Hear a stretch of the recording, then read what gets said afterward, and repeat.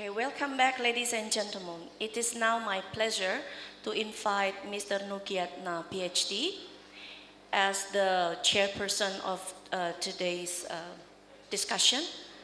To Mr. Nurgiatna, time is yours.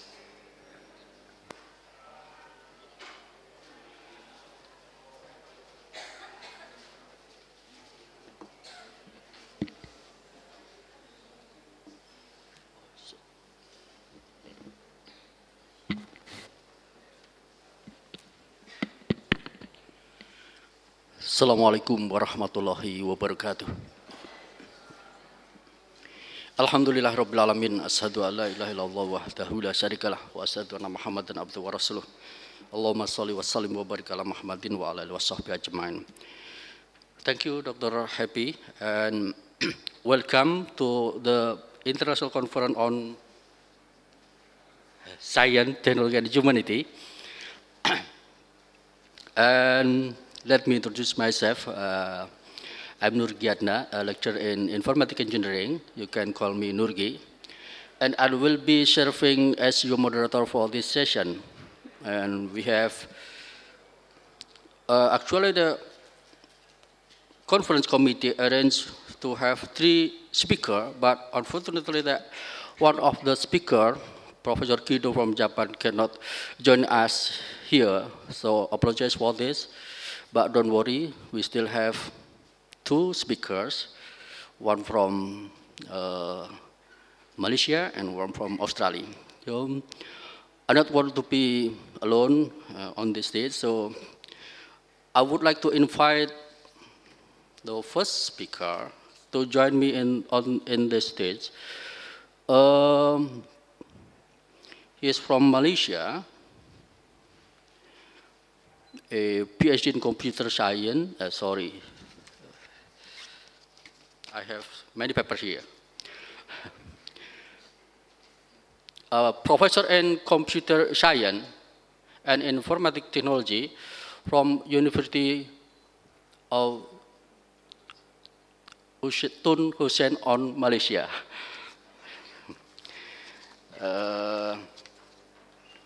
His research interest is data grid, distributed databases, offset, and reverse theory, and he published more than 200 papers in journals and in proceedings with H index 12 in Scopus. Please help me in welcoming Professor Dr. Mustafa B. Madderis.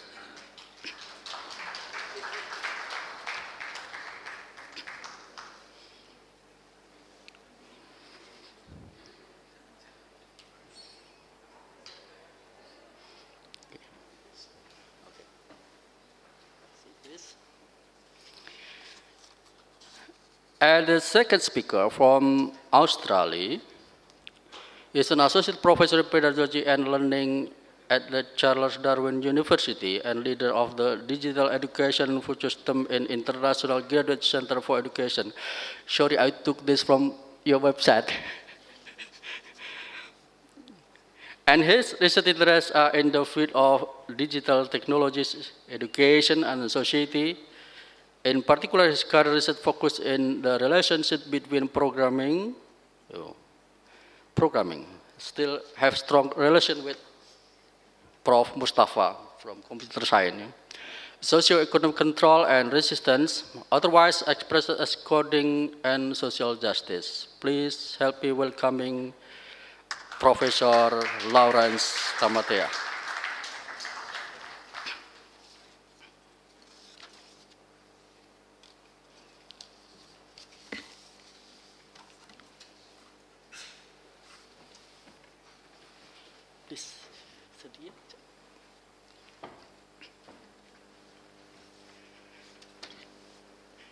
And we have about 1.5 hours for this session, so I will divide it into 3 subsections or to 3 portions.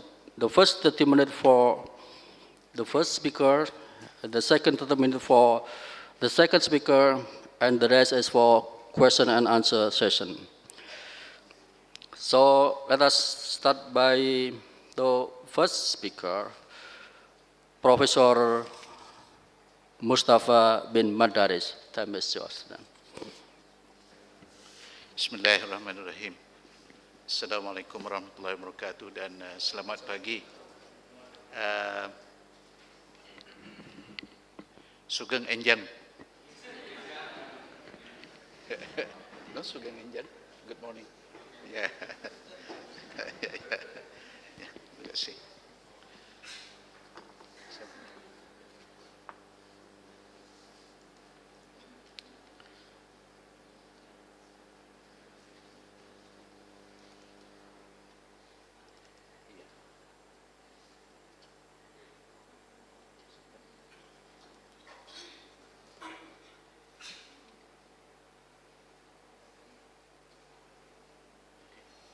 Are you clear? Can you see it? Okay, inshallah. Your Highness, Bapak Rektor, Professor Bambang, Vice Rectors, Pak Gunawan, Dr. Nurkian, as a chairperson, Bapak Lawrence, as our keynote speaker as well, Pak Bana, my former students, and ladies and gentlemen, selamat pagi dan Sugeng Enjang. Sugeng Enjang. Good morning, right? Can I sit down?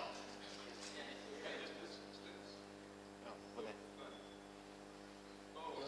Yeah, cannot, it's okay. I can. If you want to stand up, I can open this laptop. Okay?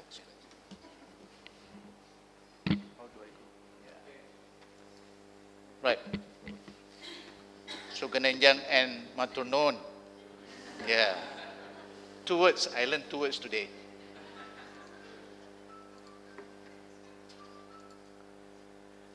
This is my presentation, my itinerary of presentation, introduction.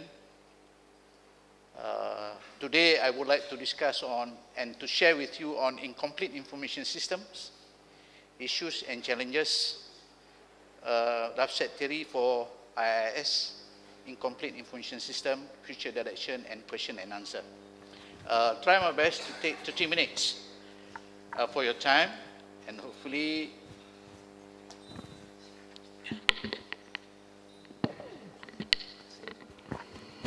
you can enjoy with my presentation. As we look here, Graham Bell, the innovator of the telephone, in 1876, Graham Bell patented the new discovery or new innovation on telecommunication, that is telephone. And after that, today, if we look at today, we have with the technology, we have a very fantastic telephone with the handphone as well. You go to anywhere, even to the moon, you can easily communicate with your parents. See? So, in between, we can see here,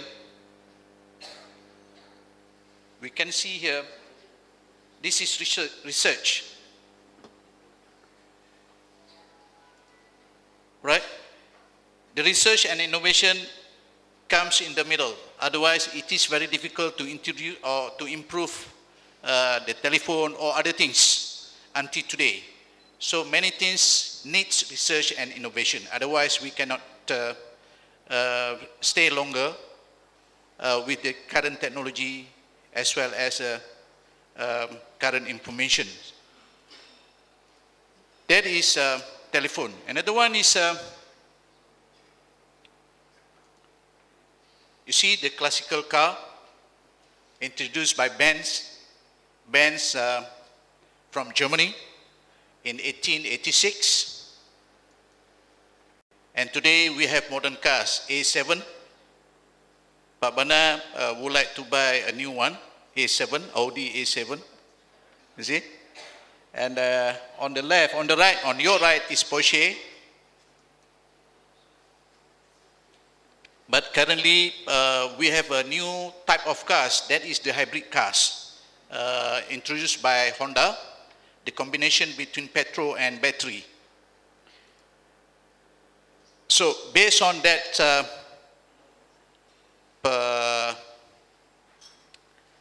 innovation, we can see that information is important. Data and information is so important to any discipline. So today I would like to concentrate on the information, and in my area we would like to focus on the incomplete information system, and inshallah I will explain to you afterwards. So based on this scenario, based on these two scenarios, we have data and information which are very important to us, right? So basically, for science and technology, in order to make human better living, we need information, we need innovation and research. And of course, research and innovation, you cannot run away with the data and information. So based on that,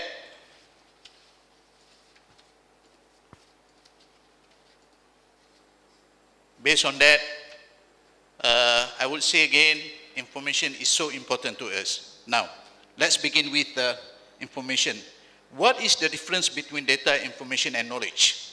I give you just a simple example, simple analogy for the person. For the data, what a person looks like, high, with hair, either white or black, or with no hair, like myself, skin color, and many things. That is data. But the information is the person itself, the photograph of a person. But the knowledge is what we know about that person. That is knowledge. So that is the difference between data, information, and knowledge. And these three very much related between one another. And therefore, information is so important to us. Then I would like to concentrate on this one. So information can be displayed in many ways. One of which is through graph,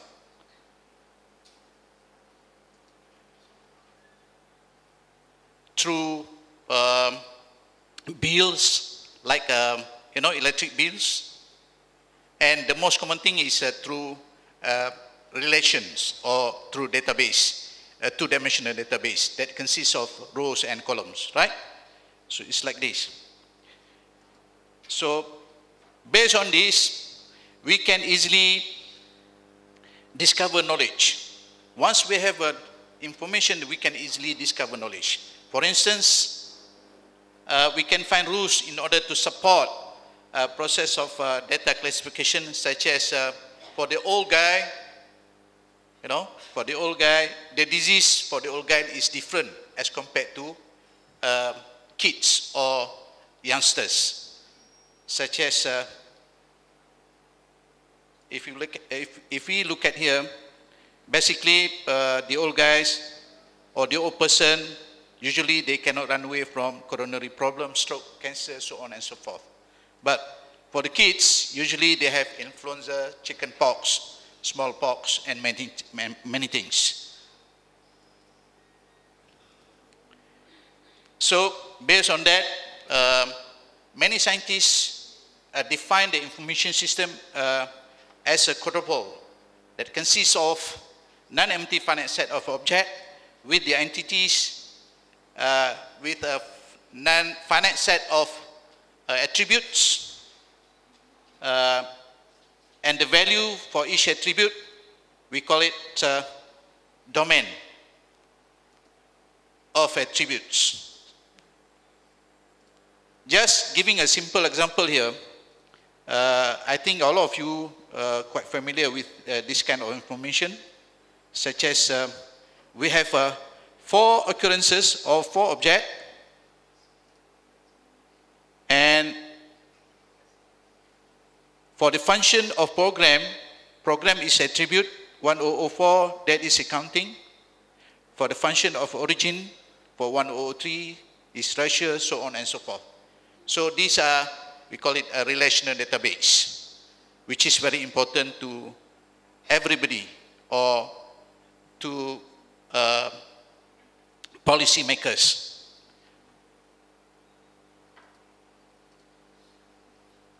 Now, information system can be categorized into two categories. One is complete system, a complete information, another one is incomplete information. Now, I would like to focus on the incomplete information system. We call it imprecise or incomplete information system. Then the imprecise information system can either be missing of attributes, combined attributes, or missing data, and etc.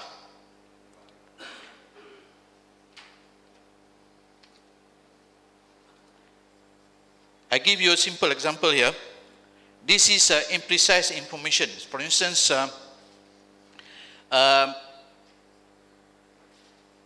house pricing. The first one is constant spread. That is from 6.2 to 9.8. So in average is 8 point, because 8 point you minus 1.8, we got 6.2, so on and so forth. This is a fuzzy number. So the variation is about 1.8. Forecasting spread and decreasing spread. That is the house pricing, example of the imprecise information system.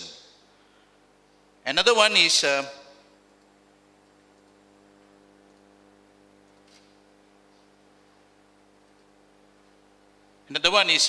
with the one that we have shown just now, cars. You see, we have a car description that consists of price, mileage, size, and maximum speed.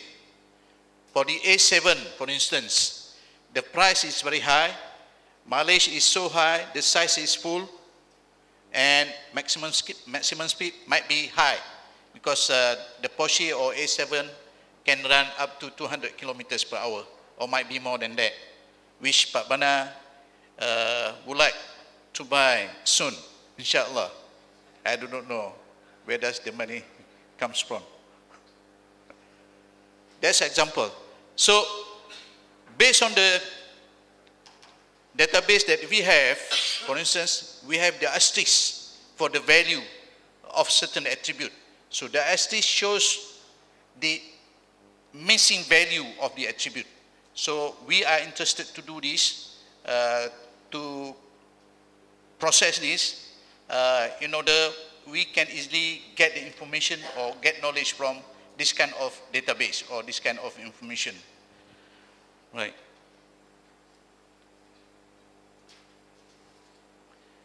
This is an example. So how to deal with incomplete information system in developing rules and classification in order for us to make a very accurate decision. That is very important to us. So what is appropriate technique for incomplete information system, for instance? So several solutions to the problem have been proposed. One is the simplest is to remove object with missing values. That is very unfortunate. So we have very inaccurate information. Another one is replacing missing values with the most common values. This one we need statistical information, otherwise we cannot do that, right? So based on that, we can easily replace it based on statistical, and this is commonly used by many researchers and also by many decision makers.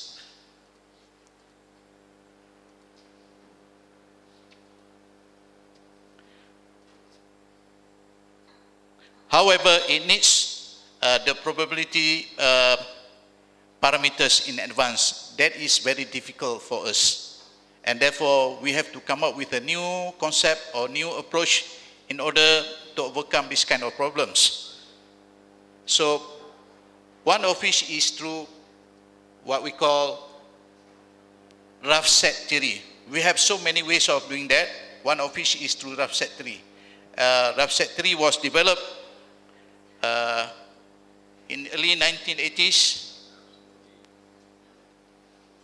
by Polak from Poland in 1980s, and he died 4 years ago. He passed away 4 years ago. The father of rough set theory.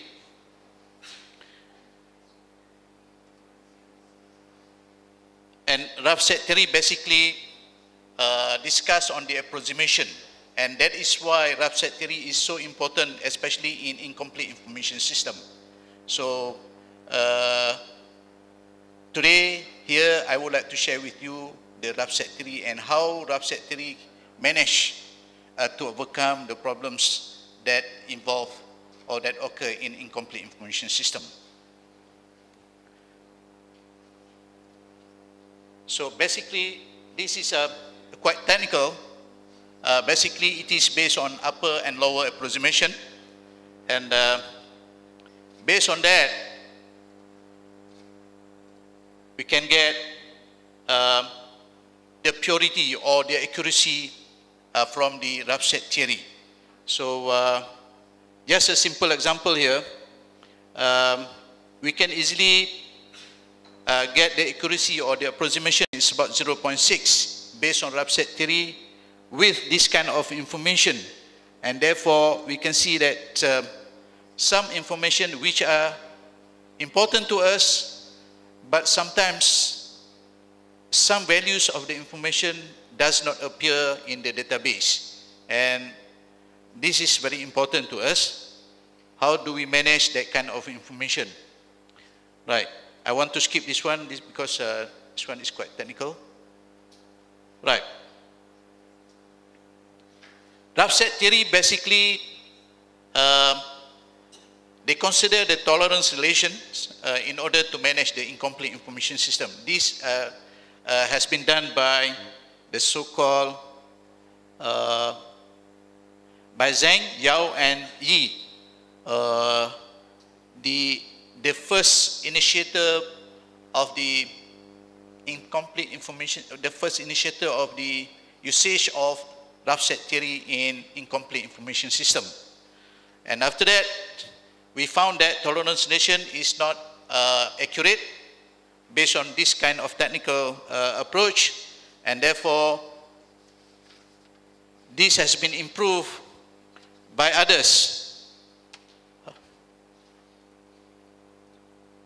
This one is quite technical. I want to skip this one because time is very consuming. I just would like to show you why the approach is not accurate. For instance, in this case, the missing attribute of A11 is considered similar to A1, whereas A1 is complete information and A11 is not complete. So because of that reason, we see that the approach is not as good as what we wanted. So definitely the approach needs to be improved.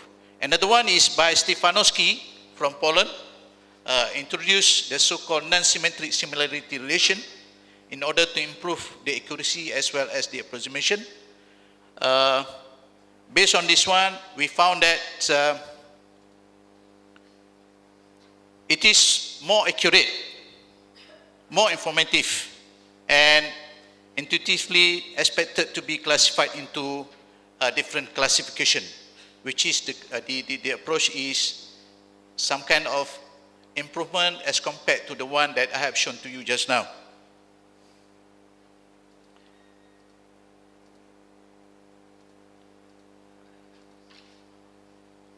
If you want to know clearly, I will give you the slide after this. And another one is a limited tolerance relation introduced by Wang in 2002. They improved the non-symmetric similarity introduced by Stefanowski, and from this one, we can see that the approach is more reasonable and in terms of processing, Wang approach is much better as compared to Stefanowski. However, they have some drawback from this kind of approach. I want to skip this one.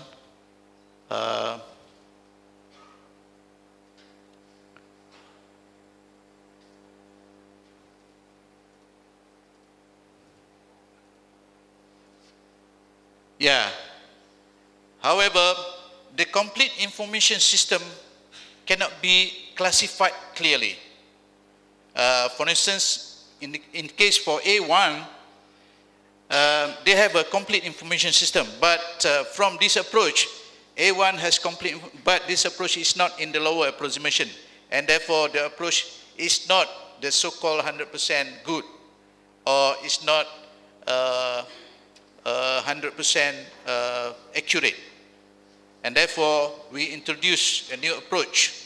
We need to introduce a new approach by overcome this kind of problems. Nguyen from 2013, Nguyen from Vietnam, and he's the former student of the Polit. Nguyen is quite popular. Now he is in Canada, but originally from Vietnam. Introduced extended tolerance relations, and very unfortunate, I would say that very unfortunate, because you need to know the probability distribution of the data, and that's good. 10 minutes, I have 10 more minutes to go. Yeah, of the data in advance. And therefore, this approach also have some kind of difficulties. Now, what are other approaches need to be proposed? So, this year, I propose a new approach by taking into consideration the similarity and also the threshold value between one attribute to another. We just managed to publish in ICT Innovation in Macedonia. From this one, based on the threshold value, we found that our approach is about accuracy, is about 1, which is very good, and the approximation becomes better and better. Right. What about future direction? We just discussed on the very small data, small set of data. What happened to the big data? Because today we have a problems on big data, whereby big data play major roles in any discipline, especially in business or in any decision making, right? And therefore, we have to come up with the suitable approach in order to suit with the so-called big data. Does the rough set with the one that we have discussed just now suitable for the big data? I don't think so. And therefore, we have to think together. Either rough set or soft set, or might be on other approaches, because big data is so important to us nowadays, not only in Malaysia but also throughout the world. And therefore, we need to improve the approaches in order to become more suitable, especially to big data issues. Right. As far as big data is concerned, the number of data stored in computer every day is more than 1,000 terabyte, 1 hexabyte, more than 1 hexabyte per day, which is very huge. We can afford to, especially to mine the information from this kind of huge information, right? And there must be some way of doing that in order to mine or to get the information or to get knowledge from the big data. So, just glance through on issues on big data that consists of volume, velocity, variety, variability, and complexity that need appropriate approach for better efficiencies, cost reduction, and reduce risk, and so on. and so many things for the big data. So does the approach have been discussed just now applicable for big data or not applicable or not suitable, especially to the incomplete information? Because we have so many information which are incomplete, either in Malaysia, either in Indonesia, or any other countries. And therefore, incomplete information system is so important to us and need to be managed and need to be done by some other approaches in order to say that the incomplete information system is also important to us.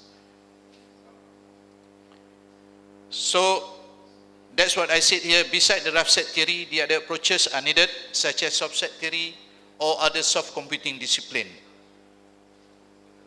That is to deal with the incomplete big data environment where efficiencies, cost reduction, and reduced risks are three major attributes to be considered. Now, it is our challenge to us, and this is important to us, and I left to you. If you are interested to do this kind of discipline, then you can easily contact Mr. Bana, Dr. Bana Handaga from UMS, or you can easily contact me through my email. Inshallah, we can discuss after this session. That is all from my sharing presentation with you, especially in incomplete information system. Thank you.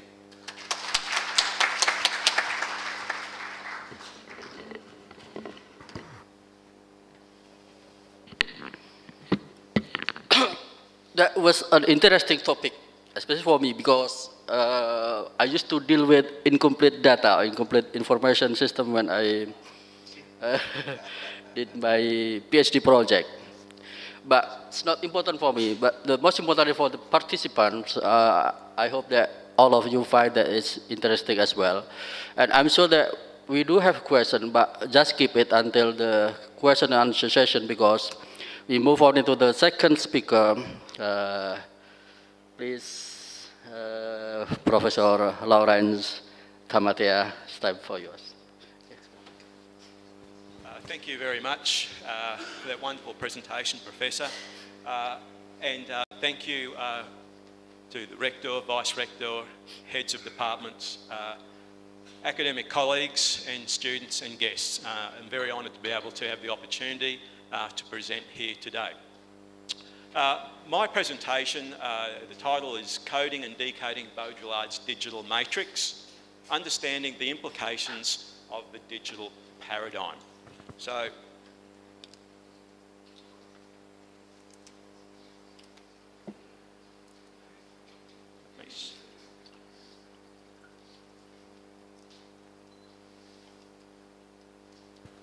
and so, when I was asked a couple of months ago if I'd like to be a keynote speaker for this event, I had a look at the promotional material there, and I was really very excited, because the promotional material that is online, that we can all see, talks about sustainability, humanity, crisis, freedom, citizens, and concerns. And importantly, in relation to the theme of science and information technology, it talks about mass destruction technology, and it talks about a society or a humanity potentially devoid of meaning. And so I thought, yes, I think I can do that, because this is an area of research and thinking which aligns very closely to the research that I'm working on at the moment. And the other thing there is the interests were cross-disciplinary. So we have computing, social sciences, and education. And they are exactly the three areas that I happen to work in. I cross all of those particular boundaries.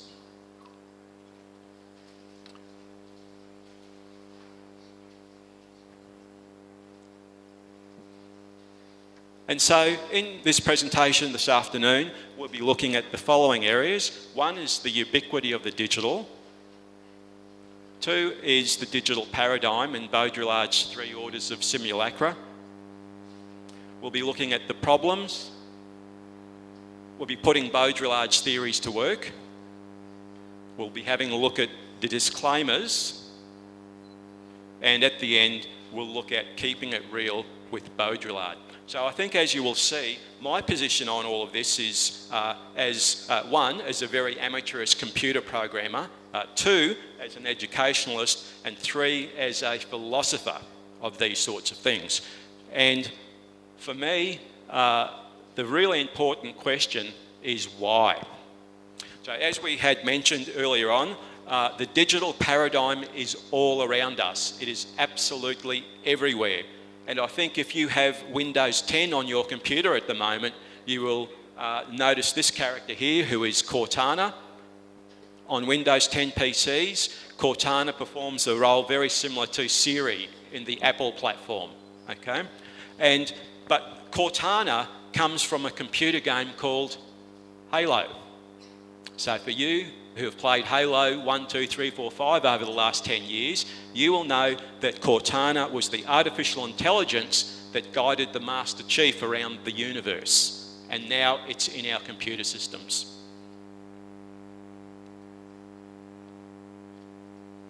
So what I'm going to be looking at today is what is often known as GRIN technology. And GRIN technology stands for genetics, robotics, information, and nanotechnology. They are often all linked together, but my interest today is purely on the information part of that equation.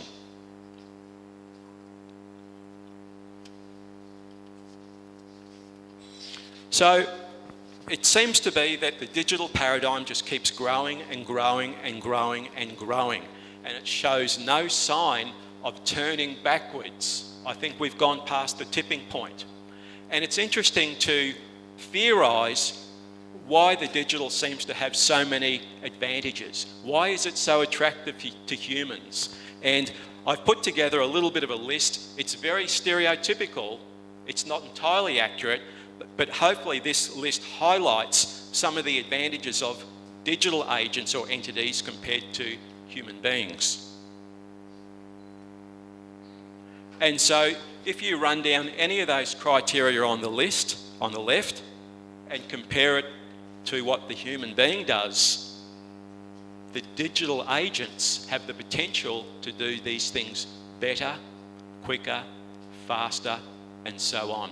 So you think of all the time, all the years that we spend on educating somebody, us analog human beings, when you can write programs and upgrade the knowledge transfer rate of machines and computers just like that. Huge, huge potential and some really significant advantages. And I don't know if you know this character here. This was Agent Smith from the Matrix, okay?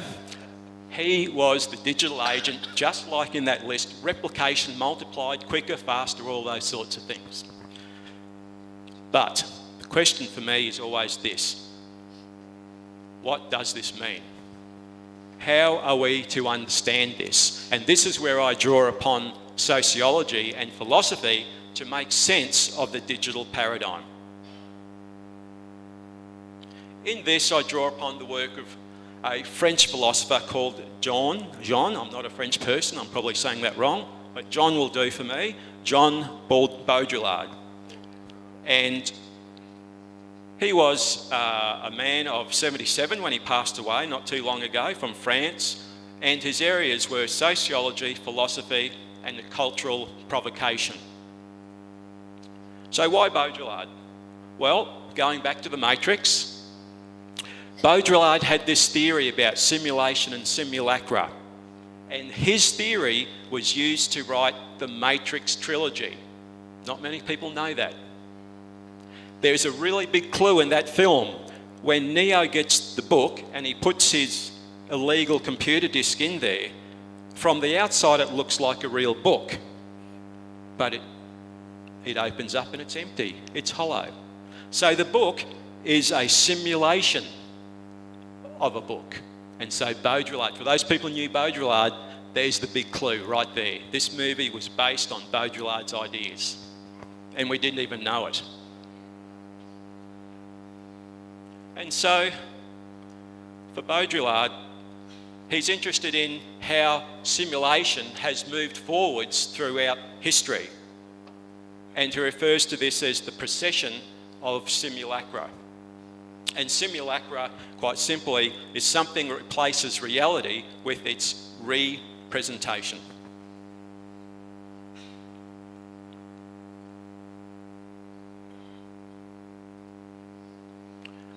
To understand Baudrillard, who can be very complex, I think 3 orders of simulacra are the important parts of his theory. And Baudrillard says that, unlike the Marxists, for example, who say economics is the engine of human history, Baudrillard says that the sign is representation, symbols, semiotics, and those sorts of things. And I think you can see that happening in the digital paradigm. So he offers a theory which says throughout history there's been 3 orders of simulacra or representation.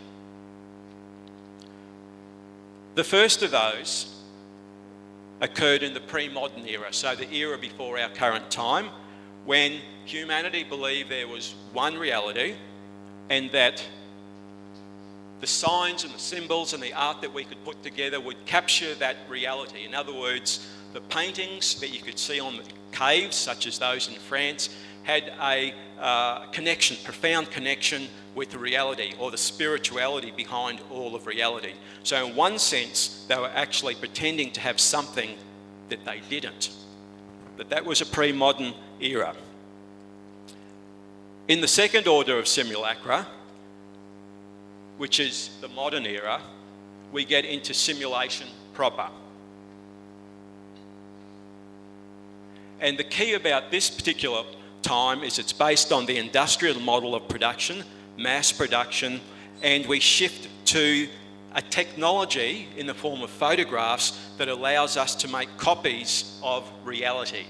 And so the artwork at that particular time in human history was based on what they call realism. In modernity, we wanted to paint a real copy of reality. In other words, a simulation of reality. And so you get companies like Kodak with photography saying, take a picture and you will be able to capture reality. So it's a simulation of reality. And that belonged to the second order or the industrial era of humanity. But that's pre-digital, because what happened to Kodak? I think they disappeared. They did not move with the times. They're in the second order, not the third. And we live in the third order of simulacra. And the third order is our time. It's the digital, and the digital is all around us. And so, what are the characteristics of this order? This is a time of pure simulation. And if you're a person who plays too many computer games like me, you can see it started way back in the 70s with very simple computer games like this. So this was a simulation, perhaps, of playing tennis. And it moved on to Space Invaders, and it moved on to games like that. And we're at the stage now where we have this. A lot of people struggle to tell whether this is a computer-generated human face or a real one. Well, the answer is it's computer-generated. And if you see the video that goes with it, it's absolutely amazing because it shows expressions and emotions and all those sorts of things. This is only 2015. This digital paradigm has just started.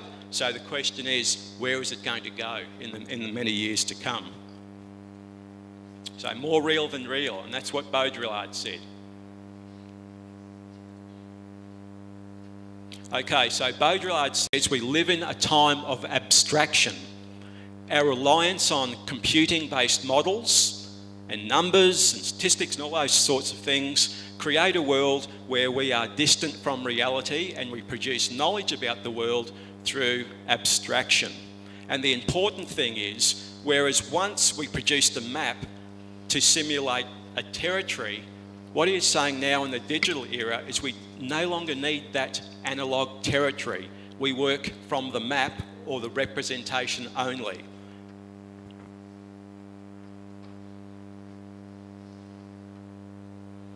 And once upon a time, if we wanted to produce real knowledge about something, we'd say, yes, I know it's real because I can smell it, I can touch it, I can see it. Analogue human beings generally like to interact with analogue things in their world, and that generates reality for us. And so, getting back to the matrix, I just have a